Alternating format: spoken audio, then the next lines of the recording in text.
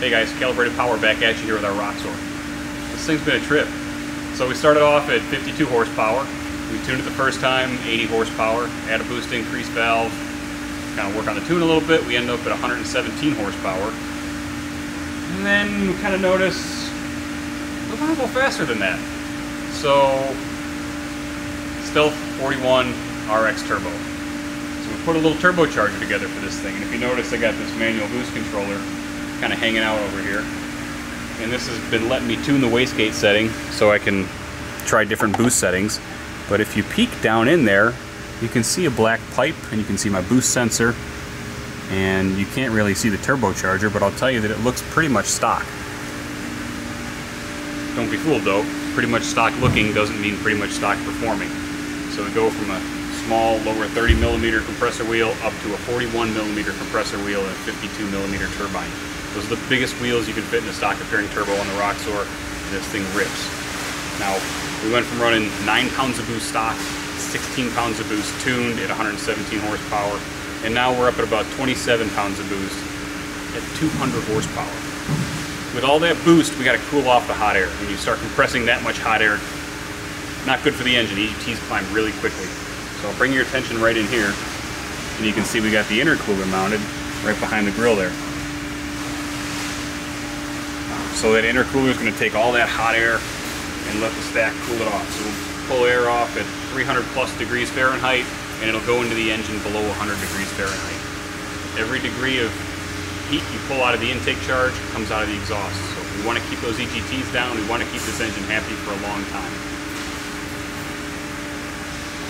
Come around here, I'll show you one more thing that we did. You can kind of peek in here at this fuel pump.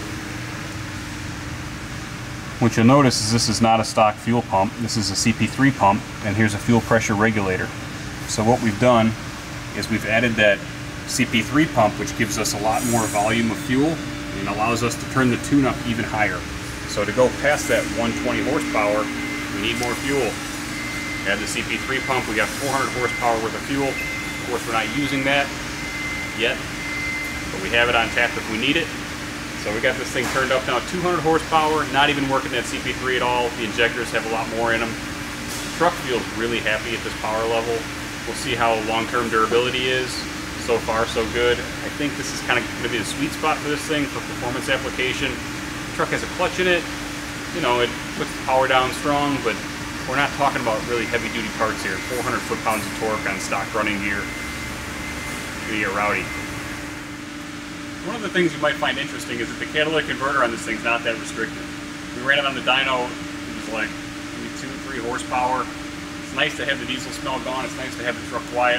We left the cat on the truck. I did, however, take the stock exhaust off after, and that was worth almost 10 horsepower.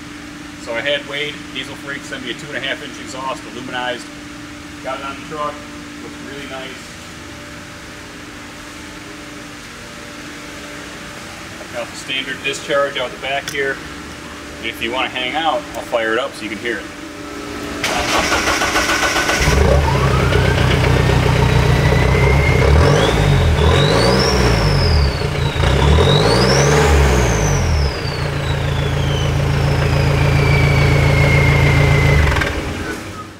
Can't wait to take this thing out and do some shred and throw some dirt, do some donuts. It's going to be fun. Stay tuned.